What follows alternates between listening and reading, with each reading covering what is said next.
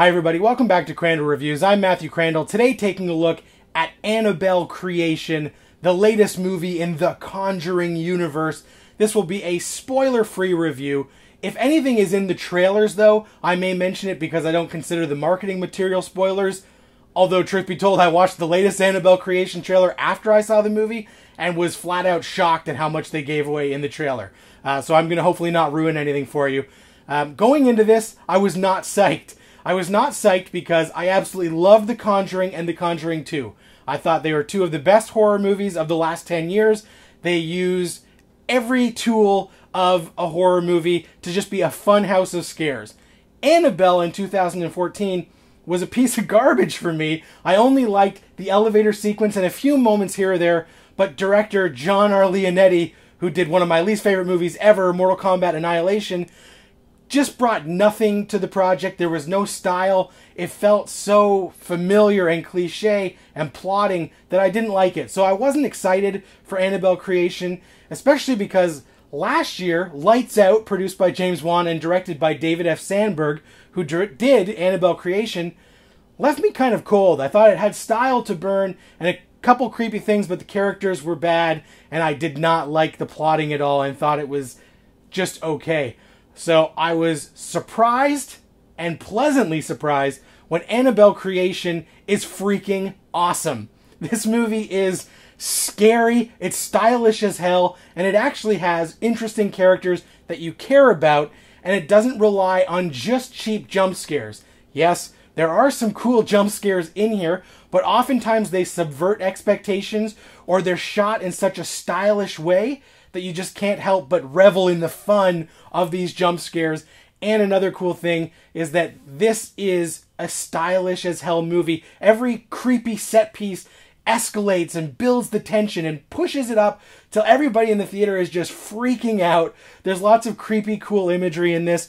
And the main reason that it works is that mostly this isn't just a haunted doll picture. It's much more of a haunted house, and it's got that horror fun house, we're just going to throw everything in the kitchen sink at you vibe that James Wan did so well in the first two Conjurings, that this really fits in with those movies, and I had an absolute blast. David F. Sandberg has created something so stylish and so creepy and fun that I was floored. I really respect the guy's work now. Like I said, I didn't necessarily love Lights Out. I can't wait to see what he does next, especially if he's joining the DCEU with Shazam.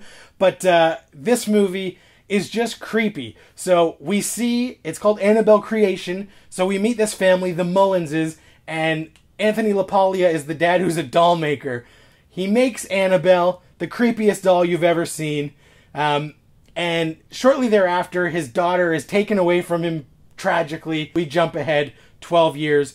They have now offered up their home to be a pseudo-orphanage, so a nun and a couple of kids go to their house to stay there until the kids can be adopted.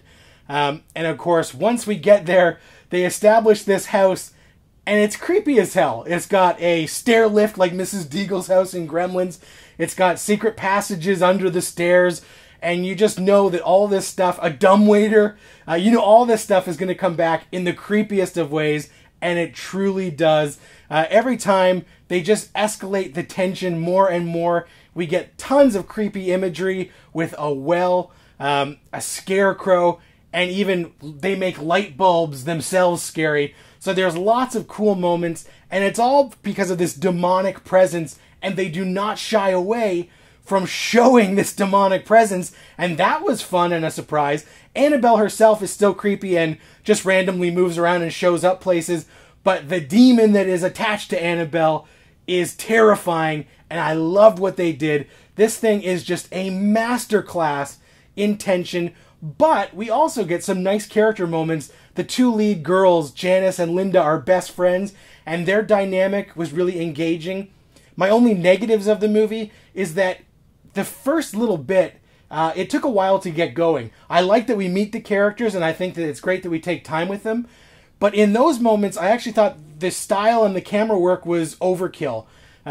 So there's a shot where Anthony LaPaglia and Miranda Otto and their kid are just coming out of a church, and the camera flies over the church and comes down and watches them come out and go to their car. And I was like, okay, like you're showing off a little bit too much here. But then it sort of settles down, and once the scares start, then we need that style to help elevate it and make it more interesting. So I thought at the beginning it was a tad pretentious and a little bit too somber, but once it starts to go full-on demonic presence and the scares start to go, boy oh boy, are you going to have a fun time at the theater with this if you love horror. People were freaking out in the theater.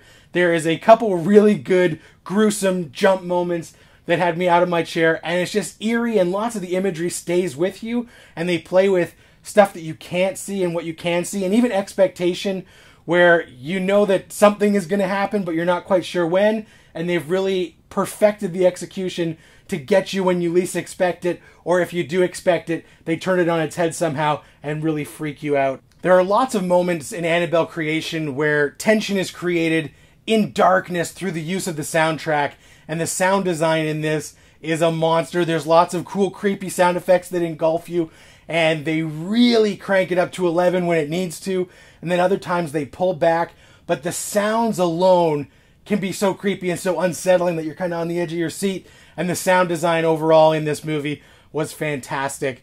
One of the other things I didn't quite dig, unfortunately, is that they do try and tie this into 2014's Annabelle by the end. And I thought it was kind of unnecessary because up to that point, this movie completely stood on its own and was great.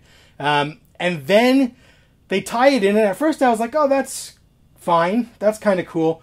But when you think about it, and especially if you were to rewatch Annabelle 2014, which I unfortunately did, and it still sucks, such a coincidence has to take place for that movie to take place after this one. Like a cosmically impossible coincidence that I wish that this had just ended and we could infer where Annabelle 2014 took place after this, rather than actually having this lead right into it the way it does. So a couple minor nitpicks, but overall one of the most pleasant surprises of the summer. There is a 5-second stinger at the very end of all the credits if you want to stay. It's slight, it tees up the next movie in the series, so it was kind of cool. And there are a few nods to the other Conjuring movies in this. And of course, the Raggedy Ann doll makes an appearance, which was the basis of the real Annabelle, not this horribly creepy white dress thing that James Wan has created, but she is lovable and creepy in her own right. August has nothing really coming out, so you've got to go check out Annabelle Creation if you like horror movies, especially if you like the Conjuring movies and didn't like Annabelle 2014. Go and see Annabelle Creation.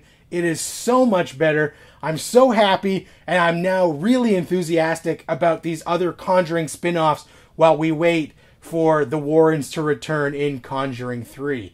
So hit the comments. Let me know if you're going to see Annabelle Creation, if you liked Annabelle. What's your favorite scene in the Conjuring movies? What really sets you off? What's scary? Or do you think they're overrated? Hit the comments and let me know your thoughts on the whole Conjuring universe. And thanks a lot for watching. I appreciate it.